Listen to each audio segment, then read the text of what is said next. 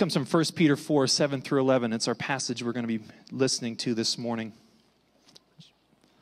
The end of all things is near. Therefore, be alert and sober-minded for prayer. Above all, maintain constant love for one another, since love covers a multitude of sins. Be hospitable to one another without complaining.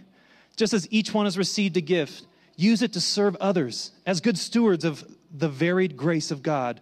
If anyone speaks, let it be of one who speaks God's words. If anyone serves, let it be the strength God provides, so that God may be glorified through Jesus Christ in everything. To him be glory and the power forever and ever. Amen. This is the word of the Lord. Will you pray with me?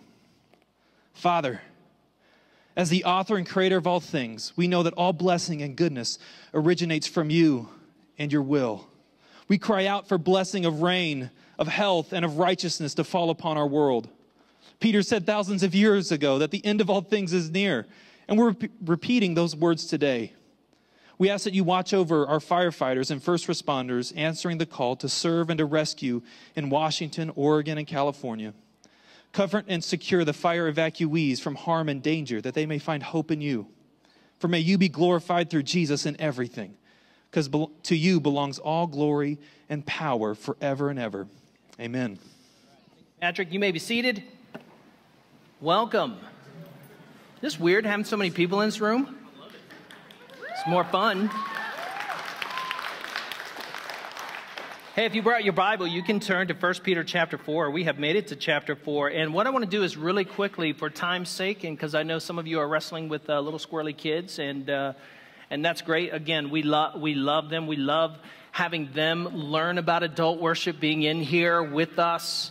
But I'm just going to kind of rock and roll. So if you have your Bible, 1 Peter chapter 4. Now, I'm sorry, we were planning an outdoor service. We don't have notes for the screen. But let me tell you, if you want to, a little bit later, if you miss anything today, because of maybe some of our noisier members, you could go online. We post the sermons later, and you will find us at, probably by Tuesday afternoon, just my sermon notes. You can download it and just stick it in a file. So we're going to jump right in here. Chapter 1, verses 1 through 6. Chapter 4, verses 1 through 6. He says, therefore, since Christ suffered in the flesh, arm yourselves also with the same understanding. Because the one who suffers in the flesh, he is finished with sin, in order to live the remaining time in the flesh, no longer for human desires, but for God's will. For there has already been enough time spent in doing what the Gentiles choose to do, carrying on in unrestrained behavior, evil desires, drunkenness, orgies, carousing, and lawless idolatry. He says they are surprised that you don't join them in the same flood of wild living, and they slander you because of that. They will give an account to the one who stands ready to judge the living and the dead. For this reason, the gospel was also preached to those who are now dead, so that although they might be judged in the flesh according to human standards, they might also live in the spirit according to God's standards. We live in a fallen world that is only a shadow of the new creation that is coming. You think of your worst day, you think of the worst situation going on in the world. I think of these horrific fires in the West, and we pray for our neighbors. We pray for them. We pray for their governments. We pray for the people. We pray for rain. You know, we just pray for no wind. We pray for those folks. But you think of the worst situation going on in the world. You think of the most beautiful, amazing situation that's going on in the world. And the world today is a mere shadow of the world that is coming, the new creation that is coming. And so he says, therefore, since this is all happening, he says, since Christ suffered once in the flesh, he says, Christ suffered one time for sins in the flesh. You and I have been baptized into Christ's death. We have been raised to life in the Spirit, resurrected to life. He says, now arm yourselves with this understanding. Why? So that you don't get sucked into the world's way of thinking. So Christ has suffered once in the body for sins. We are baptized into Christ, raised to life in the Spirit, and now we arm ourselves with this understanding. How do we do that? How do we do that? Here's what he says. He says, one, understand that we live in the end times. Understand that you live at the end of the world. Do you think about your life that way? Do you think about your life in such a way that you think, oh, I'm living in the end times? I know some of you have some pretty circuitous, very complex theories of the end times and how things are going to work out. God bless you. I'm glad you do. But let me tell you this. I'm very glad that you're watchful. I'm very glad that you're alert. I'm very glad that you're studying it out and you're trying to seek the times and the circumstances in which Christ in you is pointed, because that's what the prophets did according to 1 Peter 1:11. So great, I'm glad. But you and I need to know that we are living in the last days. We are living at the end of the world. Famine, plague, swarms of locusts, crashed economies, a world on fire, rumors of impending war, asteroids passing by Earth too close for comfort. About 6 months ago, I would have found these words or these phrases in Matthew 24, Luke 21, or Revelation chapter 16 through 18, but I didn't find any of those words there. I found them all in news headlines. Here's what you need to know. You and I live in a time that is characterized where it just feels like the world is about to fly apart at the seams. It feels like the world is about to come apart, and I don't have to tell you that. You already know that. So are we in the end times? Yes, we are. How long have we been in the end times? Since the day of Pentecost. For 2,000 years. God poured his Holy Spirit out on the church. And here's what happened. They go out into the street and they are speaking in tongues. And all of these visitors, probably 500,000 visitors, are there. And many of these people have crowded around the disciples. This is 9 o'clock in the morning now. They have been in a prayer vigil all night. God has poured his Holy Spirit out on these people. They come out speaking in these other languages. And these are the languages that these Jews are from the states that they are visiting from in Rome. And they say, we hear them speaking in our native languages. And then some people said, they're definitely drunk. They've definitely been, they're half lit. And so then Peter has to stand up. This is what Peter does. Peter has to stand up and say, no, we're not drunk. It's 9 a.m. Who gets drunk at 9 o'clock in the morning? Right? Bars aren't even open. Listen, we're not inebriated. We are filled with the Holy Spirit. And this, what you see and hear, is that.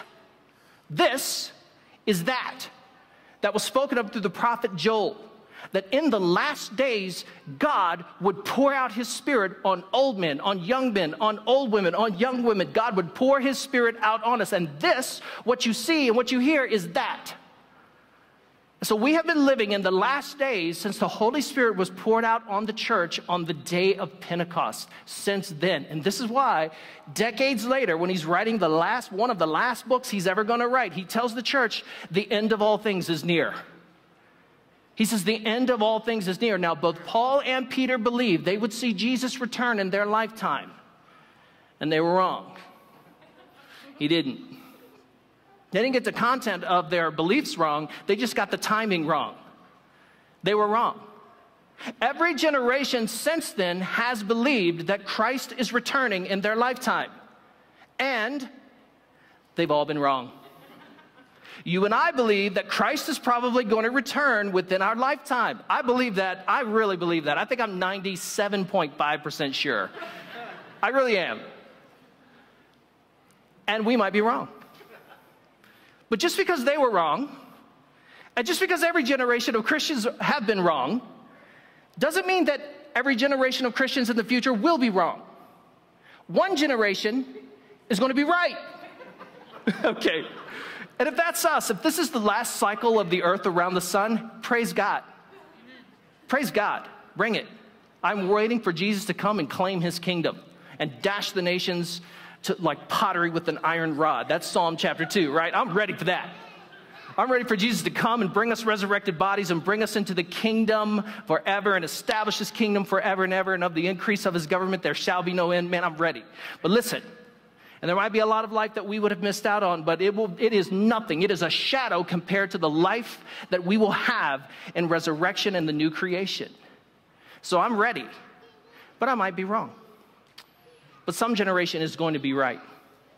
And Peter says this, live with this mindset as if you are in the end times. Live with this mindset as if you are in the last days. In the meantime, what kind of behavior should characterize the disciple? He tells us right here. What kind of character should define the faithful in Christ until he returns in all of his glory? He says, be alert. Be alert. Now, the word for alertness is the Greek word sophroneo, and it means the quality of being prudent or awake. Okay? The quality of being prudent or awake. Are you a woke Christian? Yeah, on Resurrection Day you will be. You're the real one. You're the real kind because you believe in the gospel and you have been awakened, enlightened to the truth of the gospel. And Peter says this, be alert. Be up. Have your eyes open. Have your spiritual radar on. Be alert. He says, be sober-minded in prayer. Be sober-minded in prayer. The word for sober-minded means free of mental drunkenness. That's what it means, to be free of mental drunkenness. Now, I know some of you have a past, and you know what it's like to be a mental drunk. And it's not just that your body is inebriated and taken over by the poison of alcohol. It's also the fact that your mind has just become foggy. Isn't that right? I'm asking Daniel. He's the expert. Look, if you have ever heard Pastor Daniel's testimony, he could tell you what it's like. He could tell you what it's like to walk around in a haze and a fog and confusion. This is what the devil brings. And what he says here, he uses that as an illustration of our spiritual condition. He says, be mentally alert. Don't be mentally inebriated, drunk.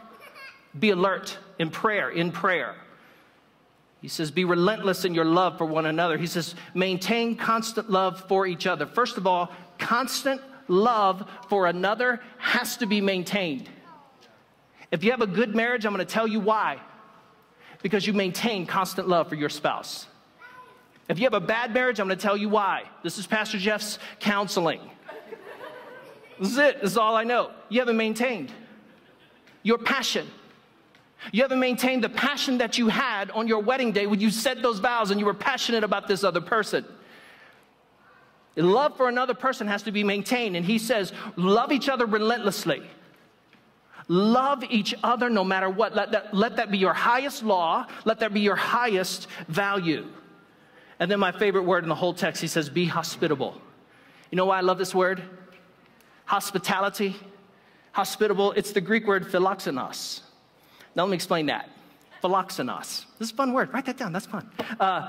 Okay. The word xenophobia comes from two Greek words. Xenos, meaning the stranger. And phobia comes from phobos, meaning fear. So xenophobia is fear of the stranger, fear of the other, fear of the person who is other than you, strange to you, who is foreign to you, right? So that's xenophobia. This is the opposite of that. Philoxenos comes from two Greek words.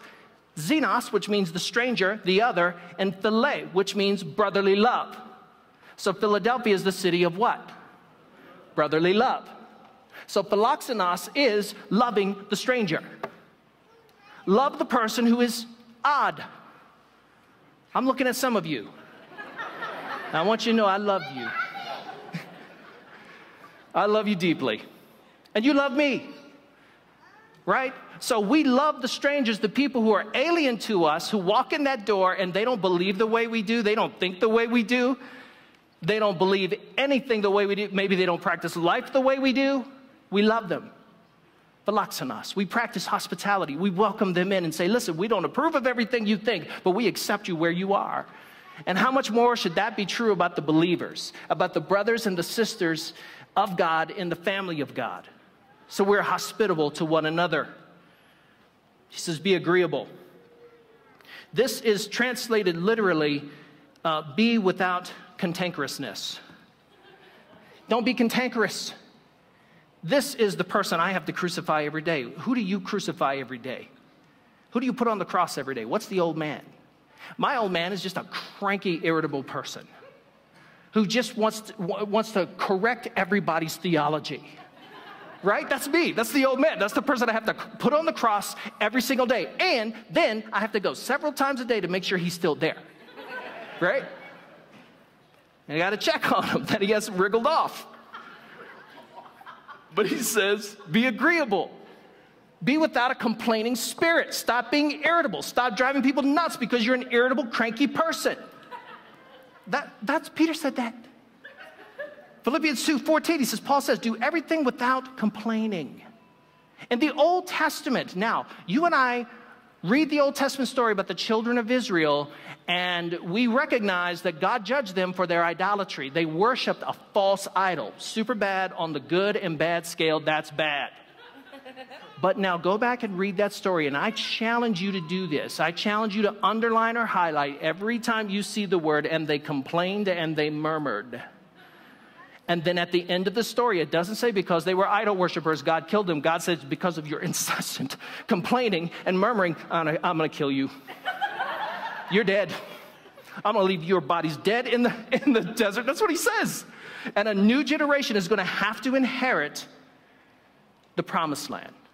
God takes murmuring and complaining very seriously. You and I are to develop a godly, charitable, non-complaining spirit. That's what the Bible calls us to. In the meantime, before Christ returns in all his glory and fullness, don't be cranky. And be of service. He says, just as each of you has a gift. That word is charisma. Now, you may think that you don't have any natural charisma, but you have a gift from God. You have some charisma that you've been given from God. Whatever your gift. He says, do it.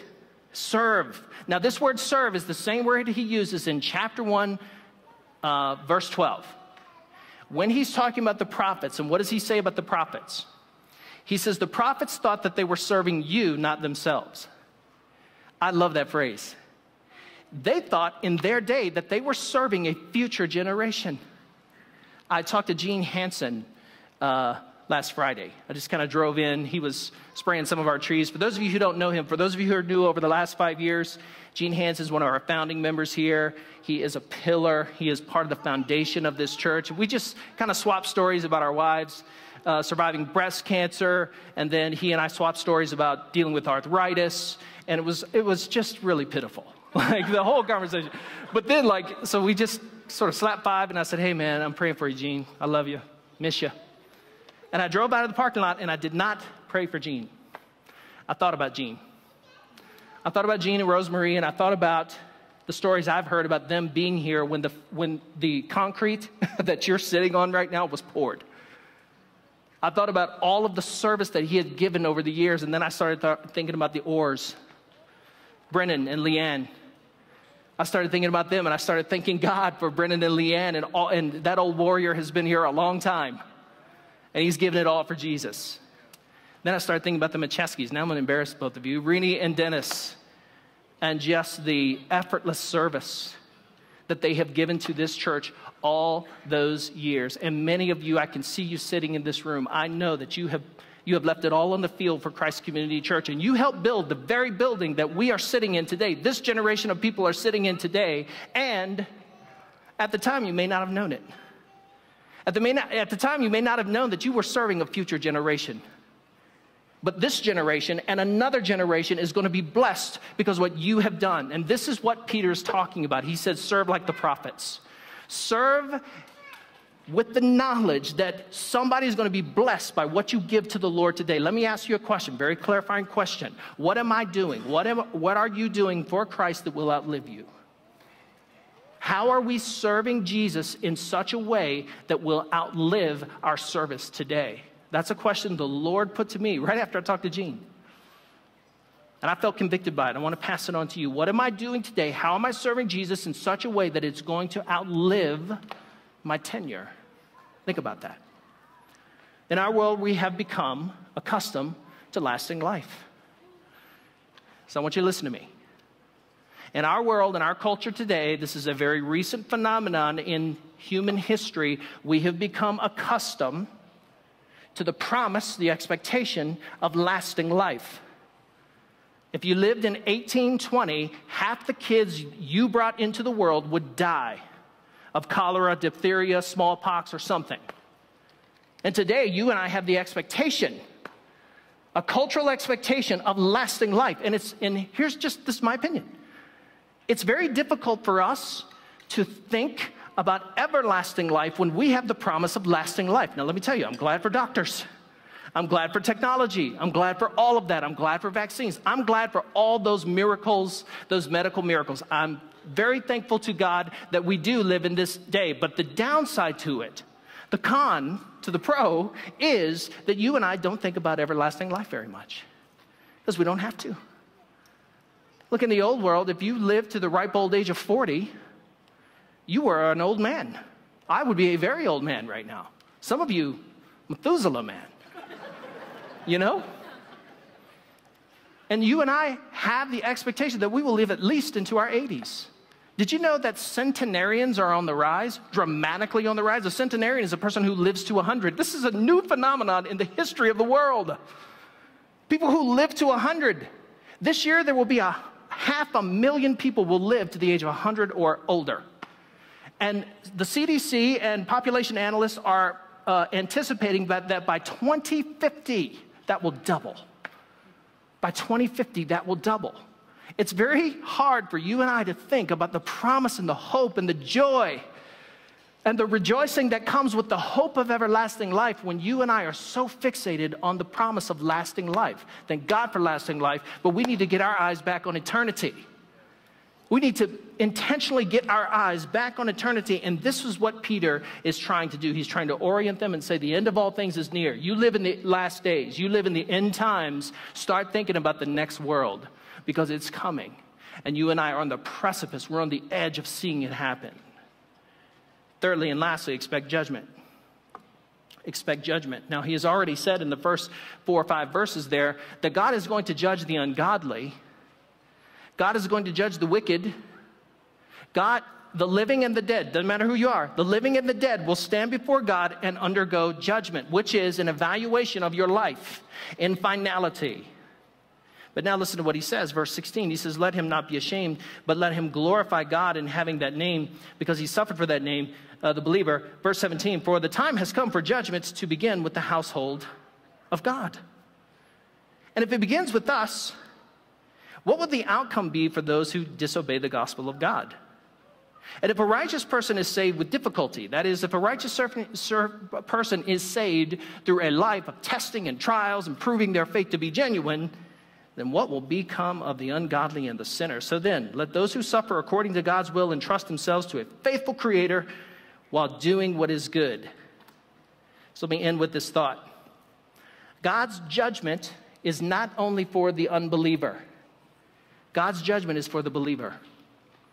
And the New Testament teaches that God judges us in 2 ways. Now, it's very different than the unbeliever. The unbeliever has no expectation whatsoever of being saved on the day of judgment. You and I have every expectation because what Christ has done for us.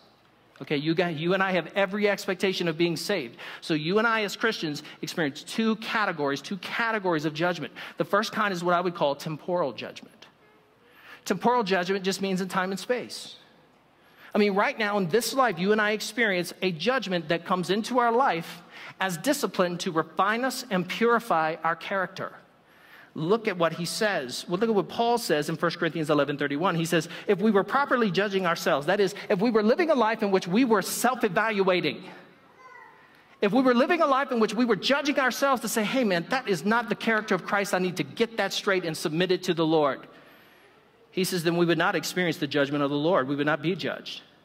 But when we are judged by the Lord, we are disciplined so that, here's the reason, we may not be condemned with the rest of the world. Why is God judging us? Why do judgments, temporal judgment, come into our lives? It comes into our life because God is refining the character of the believer. He is making us like Christ. In addition to that, for purification. And then notice 2 Corinthians 11. So the first passage was 1 Corinthians 11.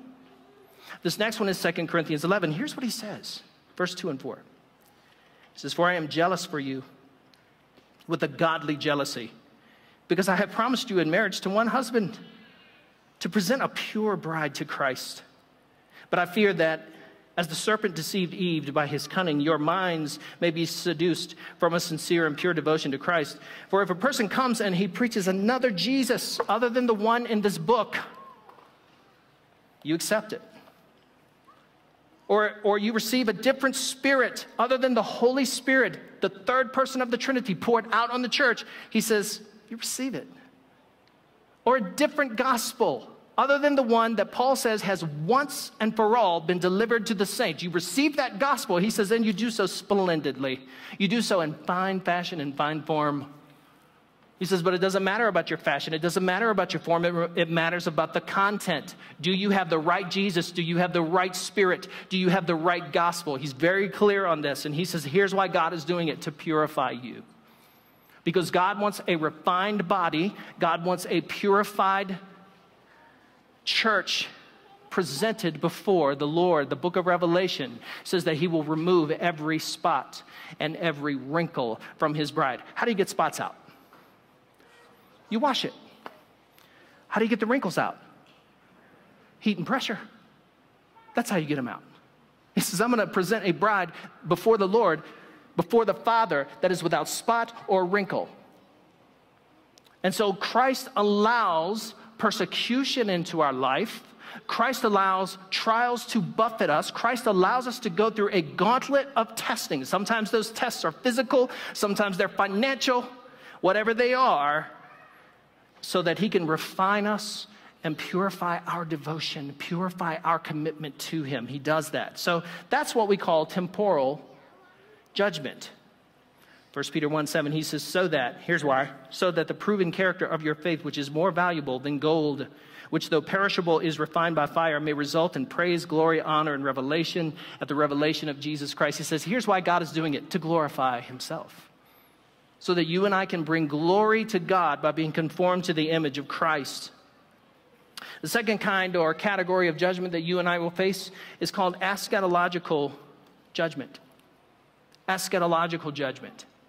Temporal judgment is the kind of judgment that we face in this life in order for the Lord to discipline us, to buffet us, to train us, to test us, and refine us. But eschatological judgment is the end of the world judgment. The word eschatos means end.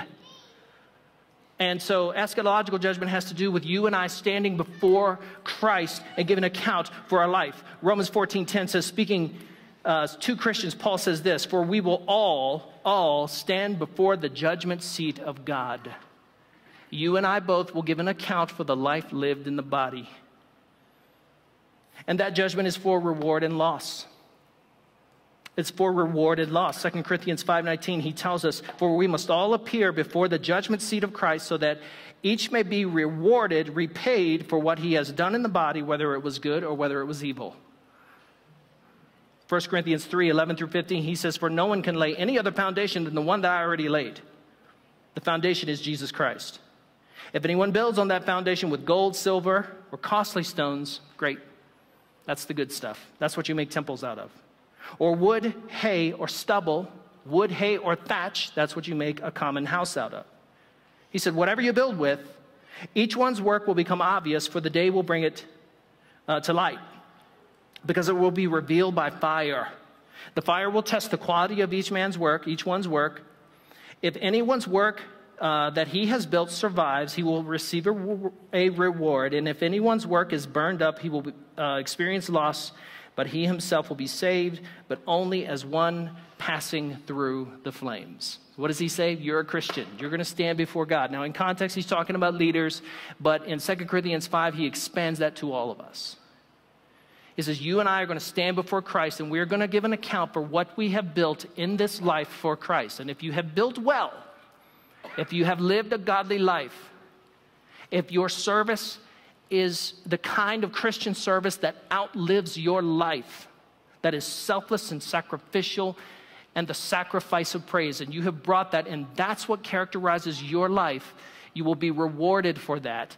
And if it isn't, if you have spent your life mainly for yourself, that life will go up like flash paper.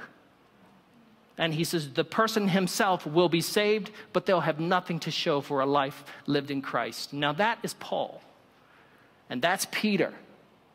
So what are the incentives for living a godly life in Christ? What are they? I think it's like houses and stuff. Like, I don't know what it is. I have no idea. When Jesus says, great is your reward in heaven, I'm not sure. But here's what I do know. You and I will have a resurrected body, and we will live in a renovated cosmos. It will be actually a material world. It will be.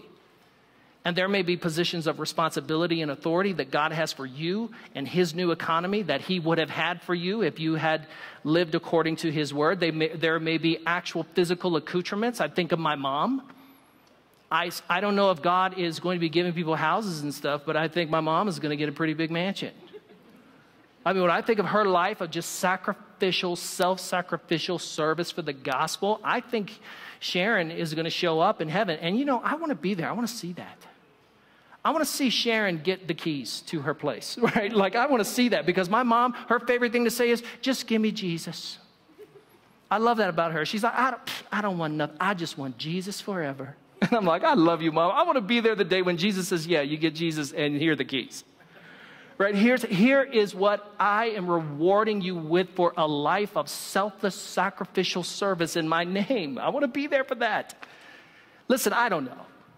I think there are some incentives for living for Christ in this world right now, following Jesus Christ. Now, they're not tied to our salvation. You don't earn your salvation. You can't do anything to get salvation. But beyond salvation, Christ makes it very clear. Paul makes it very clear that God has a system of rewards that he is going to deliver to the believer, and it won't be based on grace. It'll be based on works. Ephesians 2:8-10 says this, for it is by grace you have been saved through faith, and this is not of yourself. It is not by works, so that no one can brag. So that no one can brag and say, look at what I did to inherit eternal life. He says, no, it is not by works, so that no one can boast. Now, you are God's work. You're the work of God. The grace, the salvation in you, that's God's work, and we were created in him to do work. That's what he says in the very next verse.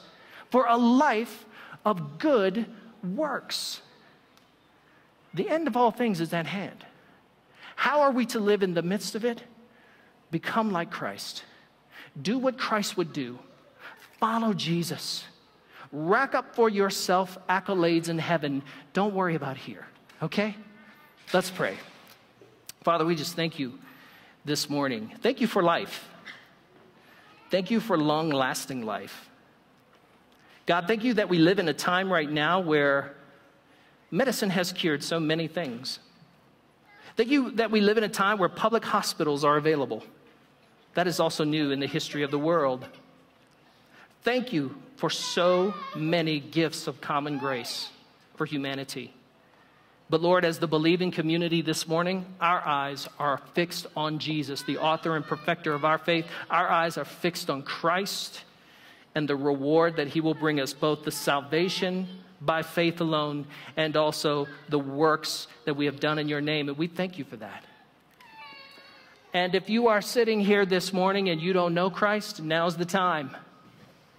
Romans chapter 10 said, it is with the heart we believe and the mouth we confess and are saved. Are you willing to accept Christ's death and resurrection? His death once for you. Are you willing to accept Christ's death and resurrection? And also, are you willing to confess it? To make the good confession that it's true? To tell someone you know, to tell your pastor or small group leader or me or anybody, I decided to follow Christ today.